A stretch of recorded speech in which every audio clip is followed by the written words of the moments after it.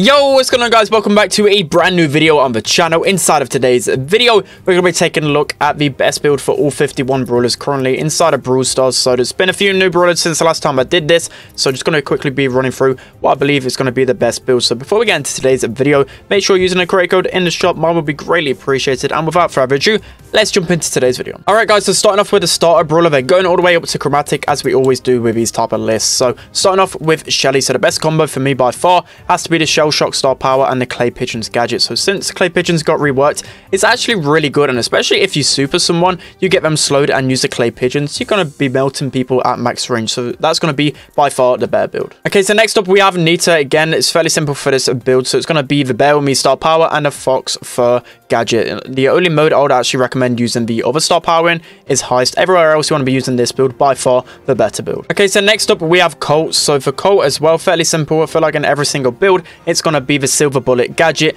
and the Magnum Special Star Power. So the extra range on Colt is going to be really beneficial, especially combining it with the gadget. It's going to be wall breaking a lot more, and it's just a lot more easier to hit shots consistently. Okay guys, so next up we have Bull. So Bull, again, I feel like in every single mode it's set for Heist, I'll be using a Stomper and the Tough Guy Star Power. So that's going to be the best combination. In Heist, I will always be using the T-Bone Injector, and sometimes Berserker, kind of depends on what type of playstyle I want to play, but both Star Powers are really viable, especially in different modes. Okay guys, so next up we have Jessie. So the best combo by far is going to be the Spark Plug gadget and the Energized Star Power. The Energized Star Power helps Jessie's turret stay alive for much longer. Without it, Jessie's turret is basically one of the easiest things to take down inside of a game. Energized helps to keep it alive, and Spark Plug helps you get multiple kills. If you throw the turret onto an enemy, you slow them, you can get multiple kills. The only way the other gadget is better is maybe in game modes like Heist and Siege, but the safe bet is always this build. Alright guys, so now moving on to Brox. So I feel like Brock's in a really good place in terms of his Star Powers and gadgets. Both Star Powers and gadgets are usable. I'll say the best build right now is probably Incendiary with the Rocket Fuel gadget. Even though it received a big nerf, I just feel like it's really good at opening up the map. But like most of the time, I won't be using it on enemies now. I'll just use it on walls, and because Brock can cycle supers really well, it's going to open up the map even quicker. But Rocket Laces can definitely be a decent gadget, especially against aggro brawlers. And then Fourth Rocket can be really good, and especially you want to be using Incendiary on game modes like Siege and Heist. Okay guys, so next up we have a Dynamite. So for Dynamite, I feel like there's a clear winner in terms of the best build. It's got to be the Demolition Star Power and the Satchel Charge gadget. So the gadget definitely is going to be Satchel Charge. That's by far the better gadget. Some people like to use Dino Jump. Obviously, it can make some really cool plays, but for me, Demolition is going to be really strong, especially because you can one-shot so many different brawlers in the game. And that's normally why you really use Dynamite in competitive, to one-shot those squishy brawlers. Okay, so next up, we have Bow. So a fairly simple one for me. You're going to be using the Stun Star Power on Bow for every single map except for Snake Prairie. That's the only one where Vision is better. And then in terms of gadgets as well, I'll be always using a Totem one, especially on maps that have a lot of walls on. You can place a Totem, get your mines pretty quick, and so can your teammates. And right now, we're seeing a little bit of usage of Bow on some maps, and the Totem's the only reason for this. Okay, so next up, we have Tick. I feel like this is a simple one as well in terms of competitive. Literally, every single pro player will be using the Last Hurrah gadget and the Well-Oiled Star Power. So Well-Oiled just lets you heal up much quicker. You can obviously get usage out of the other Star Power, but Well-Oiled just going to be more suitable, especially in like Tick versus Tick interactions as well. Then Last Hurrah, even after the nerf a couple of months ago, is still really good, especially with the knockback feature, and it still allows you to tank a lot of damage. So next up, we have 8-Bit. Again, really strong build for him. It's going to be the Plugged In Star Power. Gives you that additional speed. Definitely what you're going to be needing with the 8-Bit because of how slow he is already. Definitely that speed with the turret. And then with the gadget as well, I'll be using every single time. And again, every single pro player will be using Cheat Cartridge. It can really help you stay alive in those clutch moments, TPing back to safety to your turret. So next up, we have Ems. Unfortunately, she only has one gadget still, which I'm hoping she'll get a second one pretty soon. But in terms of Star Powers, I feel like both are actually really strong. But for the most part, I'll be using Hype just because it allows me to get more value out of my super. But back armor still is a good Star Power as well. But I feel like the preference for me more so is for Hype. So next up, we have Stu. So in terms of Star Powers, Gas Heal is going to be by far the better Star Power for me. You can still get usage out of Zero Drag. But in terms of competitive, I still every single Stu near enough use this Star Power. So definitely still going to be the better one, even after the nerf. And then in terms of gadgets, it can really come down to playstyle and the map. So on really defensive maps, you probably be wanting using the Speed gadget. You can put that Totem really far back, and your mid and lane brawler can obviously get that additional speed, can be really good. But Breakthrough can be really strong on certain maps, and you can get it can help you get the kill in that gunfight. Okay, so next up we have El Primo. So El Primo is a really balanced brawler because you can use both Star Powers and both both gadgets with him. So again, it kind of dependent on the comp. In competitive, when Primo's brought out, most time he's actually brought out with like a B or another wall break. So Asteroid Belt can be really good in that sense. Like you normally use that for the wall break and also just to counter other tanks. Both star powers are really good, depends on what game mode and what composition you really want to face off against. Obviously, the fire star power can help you finish off those kills, and then speed can help you get your super back much quicker. And then again, for both gadgets can be both good depending on what matchup you have. Right guys, so next up we have Barley's. I feel like Barley's in a good place in terms of his star powers and gadgets because both are definitely usable and pretty good. In terms of the competitive meta and what most pros use, it'll be probably around like 90 to 95% that pros were using the extra nauseous star power and the healing gadget. So especially in game modes like Siege, where the healing gadget is going to help you and your two teammates out, and especially in winning their battles, that heal can come in so clutch. So definitely a really good combo to use. But both star powers, as I say, definitely can be usable. And then the sticky soap gadget can be really good, especially if you're anticipating tanks. So next up we have Poco. So in terms of gadgets, the best one by far is going to be Tuning Fork, giving you and your teammates that passive healing. Definitely a really strong gadget to have. And then in terms of star powers, honestly, Screeching Solo is actually pretty decent. I see a lot of teams actually run Screeching Solo. I'll still say that probably like 75% of the time I'll be using the Capo just because I'll be healing me and my tanks. But especially if you've got like a Max in your combination and you're being really aggressively, Screeching Solo can actually be a really good star power. So next up we have Rosa. So I feel like there's a clear best build for Rosa. It'll be the Plant Lifestyle power, giving you that additional 200 healing per second, and then Unfriendly Bushes as well, getting that slow, especially when people are in bushes. It can really help you get the kills with Rosa. So you can actually use the other gadget on some maps where you can connect the bushes well. The maps I can think of that are really strong for this are like Canal Grande and also Harder at Mine. You actually see that gadget being used a few times in competitive, but other than that, Unfriendly Bushes, it's definitely going to be the better gadget. So next up we have Rico. A clear best build for Rico is going to be his new gadget, Bouncy Castle. It's going to be really good at keeping him alive. By far the better gadget for me. And then in terms of star power, you can probably use Robo Retreat in a few situations, but Super Bouncy is going to be the better star power for me. So next up, we have Daryl. In terms of star powers, the best star power by far is going to be Steel Hoops. Nothing has really changed about that. But in terms of gadgets, I feel like Tar Barrel actually is going to be the better gadget now. I see, well, whenever Daryl's used, I see pros definitely be using this one because it helps you slow down the opponents, get closer to them, and deal more damage. Recoil and Rotate can be okay, though,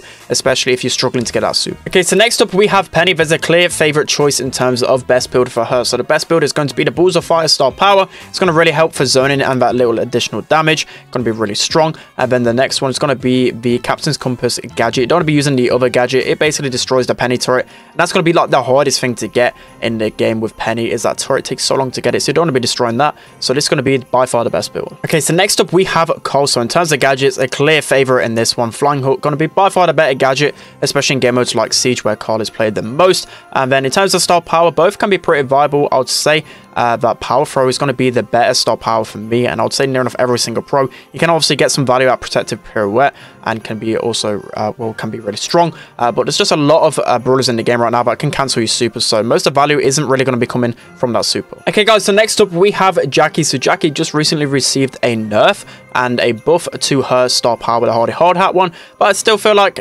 even with the buff, that the Counter Crusher is going to be the better star power. The main reason for this is because of the super. You're going to be bringing in people closer to you, and obviously with the damage nerf as well, that additional damage is going to really help Jackie. So for me, that's going to be the best build for her. Alright guys, so next up we have Piper. In terms of gadgets, a clear favorite here, Homemade Recipe, going to be by far the better gadget for her. In terms of star powers, it can come down to personal preference for this one, or just the map really, but for the most part I still prefer sniping myself, even on the bushier maps. But I do see a lot of Pipers be running ambush, especially on maps like Harder at Mine or in Gem Grabber in general, because that extra damage can really help kill the enemy gem carrier and help pinch on the lanes. Okay, so next up for Pam, a really simple one. It's going to be the Scrap Sucker gadget every single time with Pam. It's a super strong gadget, especially since its introduction. It takes away the enemy's ammo and also gives you some ammo back, so you want to be using that every single time. And then Mama's Squeeze as well, especially with that 800 damage. A lot of the time you can just throw that turret onto people and get the kill. Alright guys, so now going on to Frank. The best star power by far is going to be the Sponge star power. It's going to give you additional HP, make it even harder for enemy to take you down, especially if you've got a healer behind you.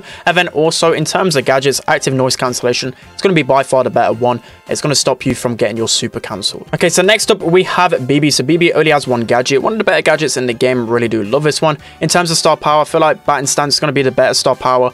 every single time except for Siege, where you want to be using the extra speed to collect the first bolt. Other than that, Baton Stance is going to be better everywhere else. Okay, guys, so next up we have B. In terms of gadgets, it's going to be a clear favorite here. Honey Molasses is going to be by far the better gadget. Ever since Rattle Hive got nerfed, probably like nearly a year ago now, it's basically useless. Always want to be using this gadget. And then in terms of star powers as well, I think the Insta Below is going to be the better one, because if you miss that 3k shot, you get another chance to hit another one. Okay, guys, so next up we have a Nanny. So with a Nanny, both gadgets are actually really good. It obviously just depends on what map you're really playing against. If you're on one of those longer range maps or looking to counter the longer range brawlers, then Return to Sender is going to be by far the better gadget. A really OP gadget for Nanny, especially on maps like Shooting Star. But if you're going to be playing game modes like Brawl or game modes like Heist, probably the TP gadget is going to be better, because most of the time you want to be using your peeps to just TP up and get some pressure.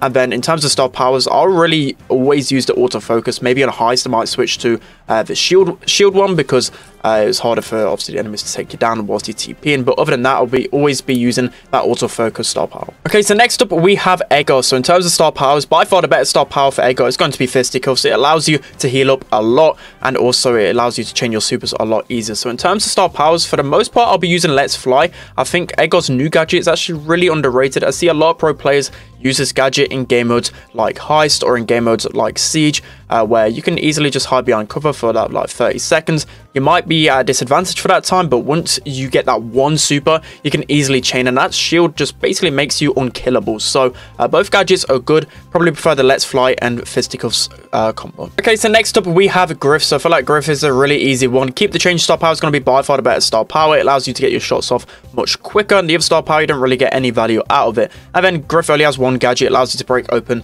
the map much easier. Alright, guys, so now moving on to Mortis. So Mortis only has one clear favorite in terms of star power. It's definitely going to be Creepy Harvest. So like 2 months ago or so, you would have said to me that you're absolutely crazy for saying Creepy Harvest is by far the better star power, and it really is. It helps you get that extra healing, and of course you still have your longer dash. So in terms of gadgets, as always, Mortis, it always comes down to personal preference. I feel like the only game mode where you'd definitely be wanting to use, I don't even know what it's actually called, like the angry one, where you get more dashes, you want to be using that in Siege, just because it allows you to get like the first bolt and whatever. But it really does come down to personal preference. Alright, guys, so now moving on to Tara. Really easy choice in terms of gadget. Support from Beyond is always going to be the better gadget. Helps you push up your lane and waste a lot of ammo. The only one you want to be using the vision star power on, maybe like really grassy maps, and especially Snake Prairie, that's probably the only way you want to be using the other gadgets. So in terms of star powers, again, it comes down to personal preference. So really balanced with Tara. I personally choose the healing pet or the healing shade a lot more, just because you can get a lot more value out of it, but definitely the other one is just as good. Okay, guys, so next up we have Gene. So in terms of star powers, easy one,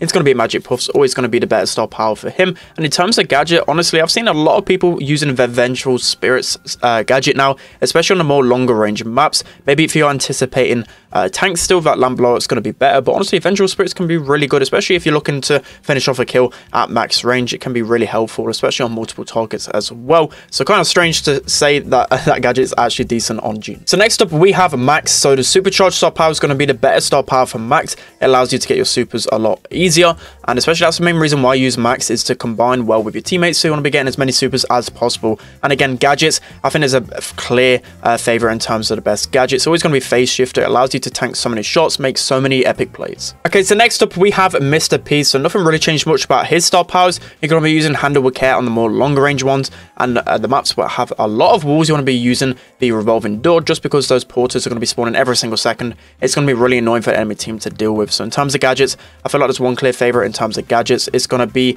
I think it's like the Service Bell one. I don't 100% know the name of the gadget. You're going to have to bear with me on that one. But the gadget that makes it so whenever like your porters are one shot, you can activate your gadget. It gives them more HP and more damage. So that's going to be the better combo for Mr. P. Okay, guys, so next up we have Sprout. So I feel like both star powers and gadgets definitely really balanced, and depends on the map and the mode. So in terms of star powers, you want to be using the Photosynthesis star power, the shield star power, whenever, well, basically on every single map except for the longer range maps. You want to be using the Overgrowth star power on maps like Backyard Bowl, Bot Drop. Just allows you to get those extra shots in, especially at max range. It's going to be really helpful. So in terms of gadgets, you want to be using the Garden Mulcher gadget basically everywhere except for maybe on a few maps in Gem Grab. Thinking of maps like Crystal Arcade, where you can keep cycling your wall and keep blocking out the enemies. And especially in Siege, you want to be using that Transplant gadget. Okay, so next up we have Byron. So both star powers are going to be really good for him, but in terms of like competitive and what most people use, it's going to be Melee. So Melee is going to be especially good when you're facing off against enemy healers as well and other Byrons, what you can do, you can basically just splash the person that the healer is healing, and they're just going to get melted basically. They're going to get that 75% healing reduction, going to be really OP.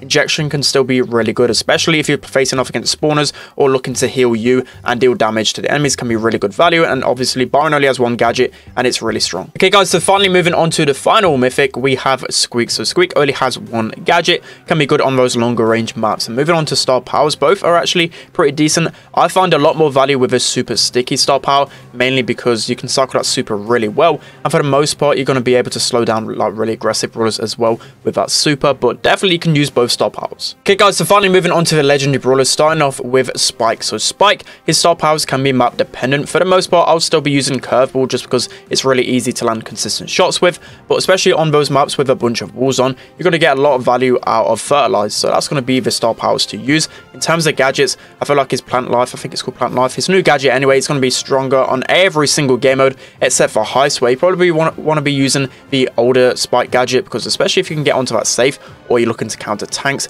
that gadget can deal insane amount of damage. Okay, so now moving on to Crow, I don't think there's any doubt of which the better gadget is going to be. It's going to be his slowing toxin gadget, slowing the enemies for 5 seconds. There's just no gadget that's going to beat that for him. It's the main reason why he's even in the meta. But in terms of star powers, both can definitely have its usage. I would say that every single pro does use the extra toxic star power, just because obviously if you tag multiple enemies, they're going to be doing less damage to you, but you can definitely still get some value out of carrying Crow. Okay, so next up we have Leon. So no doubt in my mind which the better gadget is. It's going to be Lollipop Drop. I think it's the only reason really why he's actually like top 5 in the meta right now, because of that gadget. It can last so long, especially if you put it in the middle of the map, giving it to more than one person. Invisibility is just so strong. And then moving on to star powers, so Invisi-Heal, I'll say it's used probably 99% of the time. The only way you want to be using the other star power is if you're on like a really long range map. So I can think of maps even like Shooting Star, like Backyard Brawl, where you might want to surprise the enemy with the smoke trails. Okay, so next up we have Sandy. So there's only one clear build for Sandy really. It's going to be the Rude Sand star power,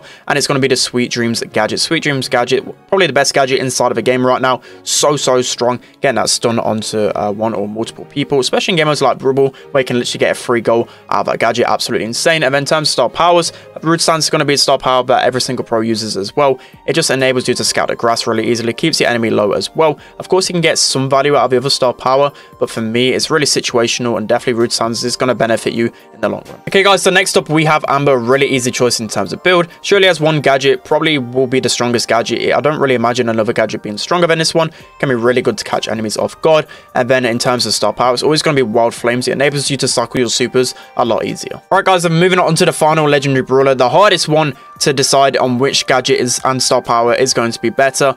Yeah, even with the new star power anyway being released with Meg in the future, I feel like this one's just going to be much stronger. The shield lasting for 30 seconds is absolutely insane. But yeah, she only has one star power and gadget. Okay, so now finally moving on to the chromatic brawlers, starting off with Gale. So with Gale, he actually has 2 decent star powers. You're going to be using the slow star power when you're on the more longer range maps, like for example like Backyard Brawl, more longer range. You can help pinch with your teammates. And then you want to be using the stun star power when you're on a map with a lot of walls on, and where he's actually meta on some maps like Split, where you're going to consistently face off against tanks and you just know you're going to push people into the wall. You're going to be using the stun one. So in terms of gadgets as well, it can be really map dependent. So the tornado can be just good in general on most maps and against most brawlers, especially like aggro brawlers. You can use it, but especially on maps like Split, you want to be using that launch pad. Okay guys, so next up we have Surge. No explanation really needed as to why this build is the best. So of course you're going to be using the only gadget he has, the TP one, and then Serve Ice Cold. It allows you to keep that second level even when you die, so that's going to be by far the better build for Surge. Okay guys, so next up we have Colette. Colette only has one gadget, can be really good especially against those tanky brawlers, using it as a first play. Moving on to star powers, the shield star power is going to be better on gamers like Heist and probably Siege as well, or if you're combining Colette with like a healer, because it can just make for amazing synergy. But Push It's going to be better everywhere else, and especially if you're looking to counter those tanks. Okay guys, so next up is Lou. It's super simple one in terms of his best build. So it's super cool star powers, going to be by far the better star power, enabling you to obviously freeze your opponents a lot easier, especially if they get stuck in your super. Going to be really good to cycle those supers. And then his new gadget as well, in combination with super cool, just makes for amazing synergy. You can just keep cycling your supers over and over again. Okay guys, so next up we have Ruffs. So again, like a map and definitely comp dependent on his star powers. But in terms of gadgets, his sandbag's definitely going to be the better gadget every single time. It's one of the best gadgets in the game, can really help against those single shot brawlers. But in terms of star powers, if you're playing a more defensive map, maps like Dry Season, maps like Backyard Bowl, where you're going to be pairing up with multiple brawlers to try and get that healing, then the heal star power is going to be better. But then on other maps where you're looking to wall break, and especially inside of Brawl, you're going to be using the air superiority. Okay guys, so next up we have Bella, another easy choice. So she only has one gadget, and then in terms of star powers, the first star power is just absolutely useless in terms of Belle. It's always going to be the shield star power, which is going to be the better option for her. Alright guys, so next up we have a Buzz. So in terms of star powers, the Eye Sharp star power is going to be the better star power by far on most maps, just because you can just cycle that super so easily. You can use the extra stun star power on maybe maps that have a lot of walls on, where you know you're going to get that super, but I just feel like this star power is just much better, just enables you to cycle much easier. And then he only has one gadget, which is actually really strong. Okay guys, so moving on to the final brawler, Ash. He only has one star power and a gadget, so no real need to really go over this, but both are really strong. Okay guys, that's going to be it for today's video. I hope you enjoyed this one. Apologies for not getting the video out yesterday. I did have a few problems and I couldn't get the video out, but obviously we got it out today. That's why you probably see a change in clothing halfway through the video, so obviously it's the next day now. So yeah, apologies for that one, but yeah, that's going to be it for today's video. Let me know what you think of the builds in the comment section below. Don't forget to like, comment and subscribe, and I'll see you guys next time.